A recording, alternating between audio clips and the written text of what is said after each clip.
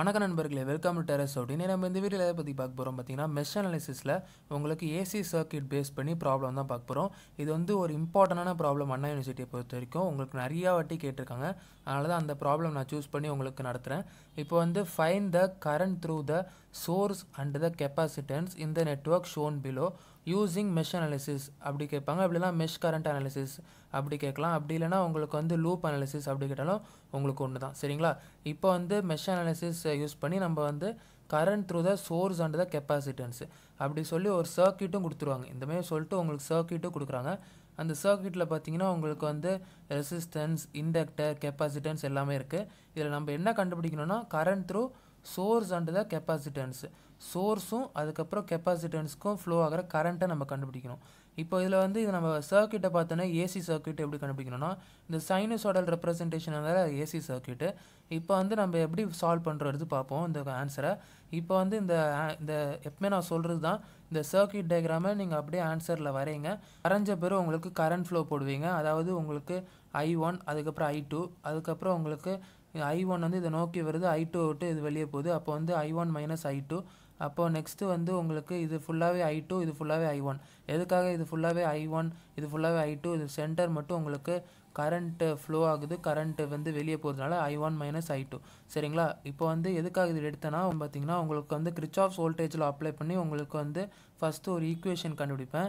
அது மூலமாக உங்களுக்கு டைரக்ட் இம்பிடன்ஸ் மெத்தட் மூலமாக உங்களுக்கு மேட்ரிக்ஸ் ஃபார்ம் பண்ணுவேன்.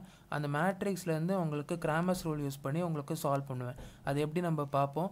இப்போ வந்து பார்த்தீங்கன்னா இது லூப் 1, இது லூப் 2 எடுத்துக்கிட்டேன். இது வந்து எல்லாமே நான் உங்களுக்கு கிளாக் வைஸ் தான் எடுத்திருக்கேன். சரிங்களா? எப்பவுமே கிளாக் வைஸே எடுங்க. சரிங்களா? கிளாக் வைஸ் இருந்தாலும் சரி, ஆன்டி கிளாக் வைஸ் இருந்தாலும் சரி, ஜஸ்ட்டு உங்களுக்கு அந்த சைன் மட்டும் மாறும், ப்ளஸ்ஸு மைனஸ் அந்தமாதிரி உங்களுக்கு சைன் மட்டும் மாறும் ஃபைனல் ஆன்சரில். மற்றபடி எதுவுமே உங்களுக்கு சேஞ்சஸ் ஆகாது. அதனால் பெஸ்ட்டாக உங்களுக்கு கிளாக் வைஸே எப்பவுமே யூஸ் பண்ணுங்கள். இப்போ வந்து உங்களுக்கு by using Kirchhoff's voltage law in loop 1, இதில் நம்ம கிர்ச்சாஃப்ஸ் வோல்டேஜ் லா அப்ளை பண்ண போகிறோம். அதுக்கு முன்னாடி நீங்கள் வந்து பொலாரிட்டி டினோட் பண்ணணும். அப்போ வந்து மைனஸ்லேருந்து ப்ளஸ்ஸு, சைக்கிளிக்னாலே எப்பவுமே மைனஸ்லேருந்து ப்ளஸ்ஸு, ப்ளஸ்ஸு மைனஸ்ஸு, அதுக்கப்புறம் ப்ளஸ்ஸு மைனஸு, ப்ளஸ்ஸு மைனஸ் வரும். இங்கேயும் அதே தான், உங்களுக்கு மைனஸ் ப்ளஸ்ஸு, அதுக்கப்புறம் ப்ளஸ் மைனஸ். இது எல்லாமே எப்படி பண்ணுறது உங்களுக்கு தெரியும். தெரியலனா நீங்கள் வந்து என்னோடய வீடியோஸை நீங்கள் ரெகுலராக நீங்கள் பார்த்துட்டே வந்தீங்கன்னா நான் சொல்கிறது எல்லாமே உங்களுக்கு புரிஞ்சிருக்கும். அதாவது திருப்பி ஒருக்கா சொல்லிடுறேன். அதாவது சைக்கிளிக் வழியாக ஃப்ளோ ஆகும்போது உங்களுக்கு மைனஸ்லேருந்து ஆரம்பிக்கும், அப்புறம் ப்ளஸ்ஸு, அதுக்கப்புறம் உங்களுக்கு இப்படியே ப்ளஸ் கரண்ட் வரும்போது இங்கே ப்ளஸ்ஸு மைனஸு, அதுக்கப்புறம் ப்ளஸ்ஸு மைனஸில் ஆரம்பித்து மைனஸில் முடியும். அதே இங்கே மைனஸில் ஆரம்பித்து இங்கே மைனஸில் முடியுது. பார்த்தீங்களா? இந்த மாதிரி தான் உங்களுக்கு இருக்கும். இப்போ கிர்ச்சாஃப்ஸ் வோல்டேஜ்லாம் லூப் 1ல் நம்ம யூஸ் பண்ணுறோம். லூப் 1ல் யூஸ் பண்ணும்போது இது மைனஸ்லேருந்து ப்ளஸ்ஸு உங்களுக்கு ரைசிங் பொட்டென்ஷியல், அதனால் இது பாசிட்டிவ். ப்ளஸ்லேருந்து மைனஸ் வந்தால் உங்களுக்கு ஃபாலிங் பொட்டென்ஷியல், அதனால் இது நெகட்டிவ் வரும். இதுவும் உங்களுக்கு ப்ளஸ்லேருந்து உங்களுக்கு நெகட்டிவ், இதுவும் உங்களுக்கு ப்ளஸ்லேருந்து நெகட்டிவ். அப்போ இந்த மூணுமே உங்களுக்கு நெகட்டிவ் வேல்யூஸ் வரும். இது மட்டும் பாசிட்டிவில் வரும். அப்போ பாசிட்டிவ்னா உங்களுக்கு +10 ஆங்கிள் வந்து 0 டிகிரி, மைனஸ் உங்களுக்கு 96, அதாவது கிர்ச்சாஃப்ஸ் வோல்டேஜில் அப்படி ரெசிஸ்டன்ஸ் இன்ட்டு கரண்ட். அப்போ வந்து இதில் கரண்ட் என்ன ஃப்ளோ ஆகுது, I1, 96க்கு I1, அதனால் 96 I1 மைனஸ் உங்களுக்கு வந்து இதில் கரண்ட் என்ன ஃப்ளோ ஆகுது, I1 minus I2, 104 I1 minus I2 minus J200 I1 minus I2 equal to 0. இப்போ இந்த 104 இந்த J200 உள்ளே மல்டிப்ளை பண்ணுங்கள். உள்ளே மல்டிப்ளை பண்ணால் இப்படி வரும். நெக்ஸ்ட் என்ன பண்ணுறீங்க, நெக்ஸ்ட் ஸ்டெப்பில் என்ன பண்ண போகிறீங்க பார்த்தீங்கன்னா, இப்போ I1 I2 அது எல்லாமே நீங்கள் வந்து ஒன்றாக்குங்க. அது எல்லாமே ஒன்றாக்கிட்டிங்கன்னா இப்போ I1 காமன் எடுங்க, I2 இதில் காமன் எடுங்க. அப்புறம் இந்த 10 இந்த சைடு வச்சுட்டு மற்றதெல்லாம் இந்த சைடு எடுத்துகிட்டு போனீங்கன்னா உங்களுக்கு இது எல்லாமே இதில் எல்லாமே ப்ளஸ் ஆகும், இது ரெண்டும் உங்களுக்கு மைனஸ் ஆகும். அப்போ மைனஸை காமன் எடுத்திங்கன்னா உங்களுக்கு இது உள்ள ப்ளஸ் ஆகும். இது வந்து உங்களுக்கு ப்ளஸ் ஆகுது அந்த சைடு போனால். அப்போது இதில் I1 காமன் எடுத்திங்கன்னா உங்களுக்கு 200 plus J200, 104 plus J200 I2. இது வந்து ஈக்குவேஷன் 1 எடுத்துக்கோங்க. இப்போ ஈக்குவேஷன் 1 நம்ம கண்டுபிடிச்சிட்டோம், அதாவது லூப் 1க்கு. இப்போ லூப் 2 நம்ம கண்டுபிடிப்போம். எதுக்காக இப்போ லூப் 1 லூப் 2லாம் கண்டுபிடிக்கணும்ட்டு இப்போ ப்ரொசீட் பண்ண சொல்கிறேன். இப்போ லூப் 2ல் நம்ம கிர்ச்சாஃப்ஸ் வோல்டேஜில் நம்ம கண்டுபிடிப்போம். கிர்ச்சாஃப்ஸ் வோல்டேஜில் அப்ளை பண்ணிங்கன்னா உங்களுக்கு லூப் 2க்கு ஈக்குவேஷன் கிடைக்கும். அதாவது உங்களுக்கு இதில் பொலாரிட்டி பார்த்தீங்கன்னா உங்களுக்கு இதுலேருந்து தான் இப்படி தானே ஆரம்பிக்குது கிளாக் வைஸ்னால், அப்போ வந்து நெகட்டிவ்லேருந்து பாசிட்டிவ் ரைசிங், நெகட்டிவ்லேருந்து பாசிட்டிவ் ரைசிங். அப்போ வந்து இது ரெண்டுமே உங்களுக்கு பாசிட்டிவ் வேல்யூ. இது பாசிட்டிவ்லேருந்து நெகட்டிவ், இது பாசிட்டிவ்லேருந்து நெகட்டிவ், இது பாசிட்டிவ்லேருந்து நெகட்டிவ். இந்த மூணுமே உங்களுக்கு நெகட்டிவ் வேல்யூ. இந்த ரெண்டு பாசிட்டிவ் வேல்யூஸ், இந்த மூணுமே உங்களுக்கு நெகட்டிவ் வேல்யூ. எதனாலனா இது ஃபாலிங் பொட்டென்ஷியல், இது ரைசிங் பொட்டென்ஷியல். சரிங்களா? இப்போ வந்து உங்களுக்கு ஸ்டார்டிங்கில் J200 I1 மைனஸ் I2, ஏன்னா இது வந்து இது வழியாக ஃப்ளோ ஆகிற கரண்ட் வந்து I1 மைனஸ் I2. அதுக்கப்புறம் உங்களுக்கு ப்ளஸ் 104 I1 மைனஸ் I2, ஏன்னா இதில் எதனால ப்ளஸ்னால் இது ரைசிங் பொட்டென்ஷியல் சொன்னேன். மைனஸ்லேருந்து பாசிட்டிவ், இப்படி தானே நம்மளுக்கு கிளாக் வைஸ்னால், அதனால் மைனஸ்லேருந்து பாசிட்டிவ். அதுக்கப்புறம் இது வந்து மைனஸ் உங்களுக்கு 1 இன்ட்டு I2 வந்து I2 தான். அதுக்கப்புறம் உங்களுக்கு இந்த இடத்துல பார்த்தீங்கன்னா மைனஸ் 100 I2 வரும். ஏன்னா மைனஸ் எதுக்குன்னா ஃபாலிங் பொட்டென்ஷியல், ப்ளஸ்லேருந்து மைனஸ்னால 100 I2. இதில் ஃப்ளோ ஆகிற கரண்ட்டு I2 தான். சரிங்களா? இதில் பார்த்தீங்கன்னா உங்களுக்கு ப்ளஸ்லேருந்து மைனஸ், அப்போ இது உங்களுக்கு ஃபாலிங் பொட்டென்ஷியல், அப்போ மைனஸ் வரும். இது மைனஸ் ஆக்குன்னு இங்கே ஒன்று இருக்குது, minus of minus plus 50 J I2 வரும். சரிங்களா? இப்போ வந்து ஈக்குவல் டு 0. இப்போ J200 104லாம் உள்ள மல்டிப்ளை பண்ணிங்கன்னா உங்களுக்கு இது இங்கே ஈக்குவேஷன் வரும். நெக்ஸ்ட் என்ன பண்ணுறீங்க பார்த்தீங்கன்னா, உங்களுக்கு இந்த I1 I2 காமனாக எடுத்து நீங்கள் வந்து இந்த ஈக்குவேஷன் ஃபார்ம் பண்ணி ஈக்குவேஷன் 2 ஆக்கிருங்க. நெக்ஸ்ட் என்ன பண்ணுறீங்கன்னா, இப்போ ஈக்குவேஷன் 1 ஈக்குவேஷன் 2 தெரியும். ஈக்குவேஷன் 1ஐயும் 2ஐயும் நம்ம டைரக்ட் இம்பிடன்ஸ் மெத்தட் மூலமாக நம்ம வந்து மேட்ரிக்ஸ் ஃபார்ம் பண்ணுவோம். இப்போ மேட்ரிக்ஸில் பார்த்தீங்கன்னா உங்களுக்கு I1 I2, அதாவது கரண்ட் வந்து I1 I2. நெக்ஸ்ட்டு வந்து உங்களுக்கு இங்கே 0, அதுக்கப்புறம் 10 கான்ஸ்டன்ஸு, இங்கே வந்து 10. சரிங்களா? ஈக்குவேஷன் 1ல். அதுக்கப்புறம் உங்களுக்கு ஈக்குவேஷன் 1ல் I1 I2 வேல்யூ, இந்த ரெண்டு வேல்யூ இருக்குல்ல, அதை வந்து உங்களுக்கு ஃபஸ்ட் ரோல் எழுதுங்க. I1 I2 வேல்யூ ஈக்குவேஷன் 2ல் இருக்கிறது செகண்ட் ரோல் எழுதுங்க. சரிங்களா? இப்போ இந்த மாதிரி தான் நம்ம மேட்ரிக்ஸ் ஃபார்ம் பண்ணுறோம். மேட்ரிக்ஸ் எப்படி பண்ணுறோம், அதாவது ஈக்குவேஷன் 1 ஈக்குவேஷன் 2 எடுத்து உங்களுக்கு I1 I2 வேல்யூஸை வந்து ஃபஸ்ட் ரோ செகண்ட் ரோட் எழுதுகிறோம்.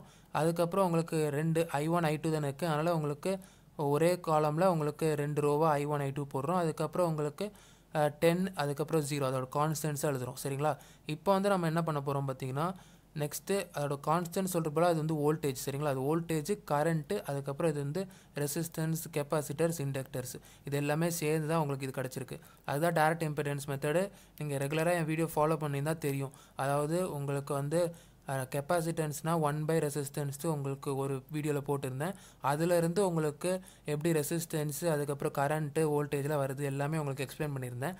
அதனால் நீங்கள் வந்து என்னோடய வீடியோஸ் எல்லாமே பார்க்கலாம். இந்த வீடியோ டிஸ்கிரிப்ஷனில் பிளேலிஸ்ட் லிங்க் கொடுத்துருக்கேன், அதை கிளிக் பண்ணி பார்த்துக்கோங்க. இப்போ வந்து பை கிராமர்ஸ் ரூல் படி என்னென்னா பார்த்தீங்கன்னா, நம்ம வந்து I1 I2 வேல்யூ தான் கண்டுபிடிக்கணும். எதனால் I1 I2 வேல்யூ கண்டுபிடிக்கிறோம் பார்த்தீங்கன்னா, நம்மளுக்கு வந்து கரண்ட் ஃப்ளோயிங் த்ரூ சோர்ஸும் கெப்பாசிட்டர் தானே கண்டுபிடிக்கணும். கரண்ட் ஃப்ளோயிங் த்ரூ சோர்ஸ் வந்து I1, current flowing through கெப்பாசிட்டரும் I2. அப்போ I1 I2 வேல்யூ தெரிஞ்சாலே நம்ம வந்து ஆன்சர் ஃபவுண்ட் அவுட் பண்ண மாதிரி தானே. அதனால தான் நம்ம I1 I2 வந்து கிராமர்ஸ் ரூல் மூலமாக கண்டுபிடிக்கிறோம்.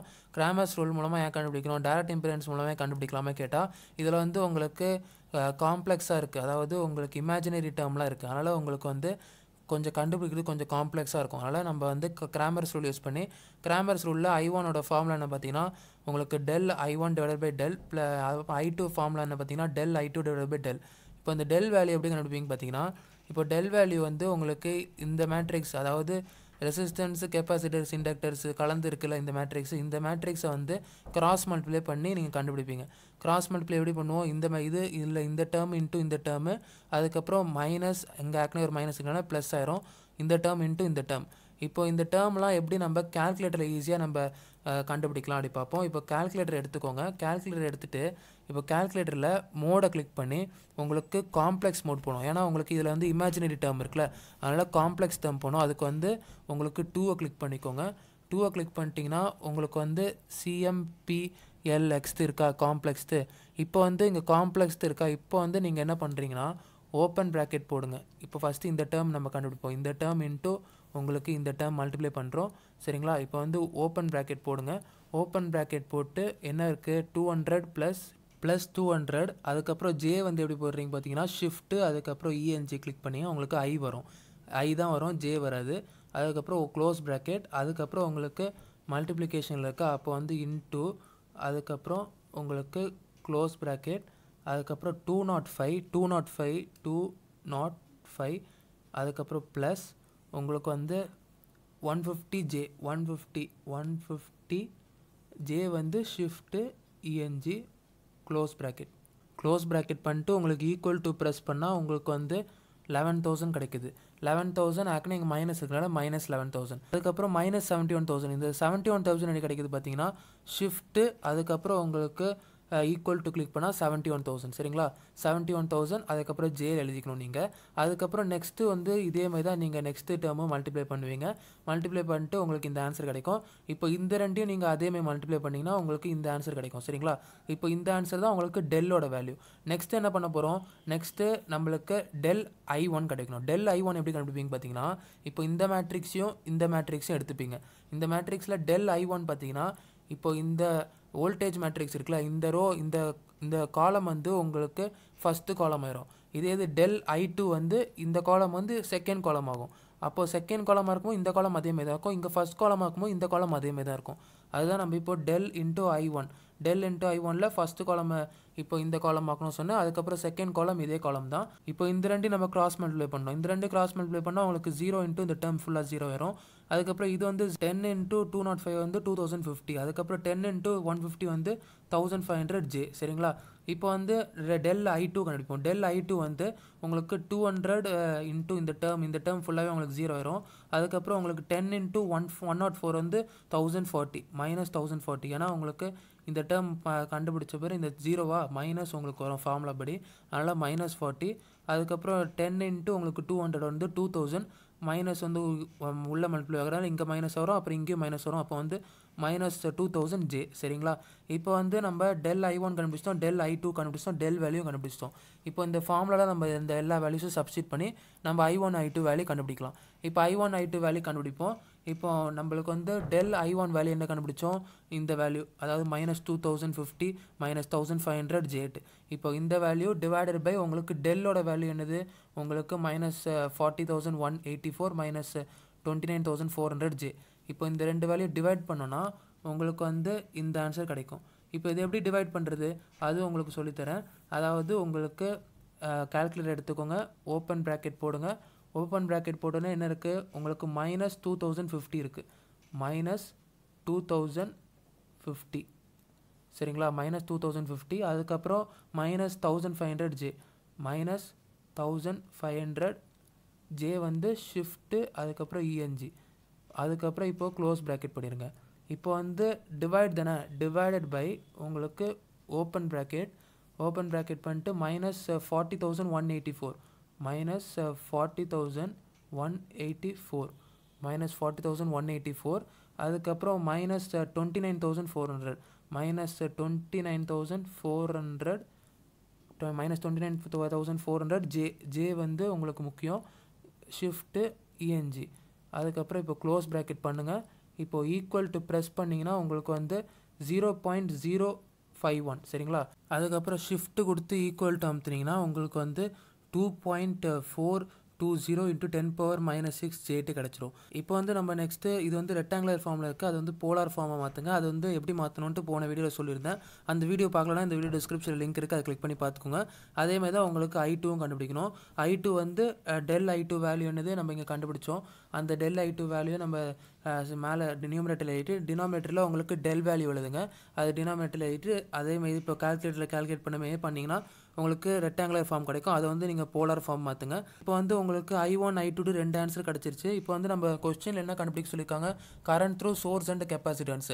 கரண்ட் வந்து உங்களுக்கு I1 கரண்ட் தான் உங்களுக்கு சோர்ஸில் ஃப்ளோ ஆகுது, I2 கரண்ட் தான் உங்களுக்கு வந்து கெப்பாசிட்டன்ஸில் ஃப்ளோ ஆகுது. அதனால் இதான் உங்களுக்கு கரண்ட் ஃப்ளோயிங் த்ரூ இப்படி தான் எழுதணும் கடைசியில் final answer. therefore current flowing through sources I1 current எழுதுங்க, current flowing through capacitance is I2 current எழுதுங்க. ஆனால் நீங்கள் வந்து வெறும் மேக்னிடியூட் மட்டும் தான் எழுதணும், நீங்கள் வந்து இந்த ஆங்கிள் எழுதக்கூடாது சரிங்களா. Current flowing through capacitance source ரெண்டுமே ஆன்சர் ஃபைனல் ஆன்சர் வந்து வெறும் மேக்னிடியூட் மட்டும் எழுதினா போதும். இந்த மாதிரி தான் நீங்கள் வந்து மெஷ் அனாலிசிஸ் வந்து ஏசி சர்க்யூட் பேஸ் பண்ண ப்ராப்ளம் இந்த மாதிரி தான் நீங்கள் சால்வ் பண்ணணும். இந்த வீடியோ உங்களுக்கு யூஸ்ஃபுல்லாக இருந்தால் உங்கள் ஃப்ரெண்ட்ஸ்க்கும் ஷேர் பண்ணுங்கள். இந்த மாதிரி வீடியோஸை நீங்கள் மிஸ் பண்ணாமல் பார்க்க எங்கள் சேனலை சப்ஸ்கிரைப் பண்ணி வச்சுக்கோங்க. நன்றி.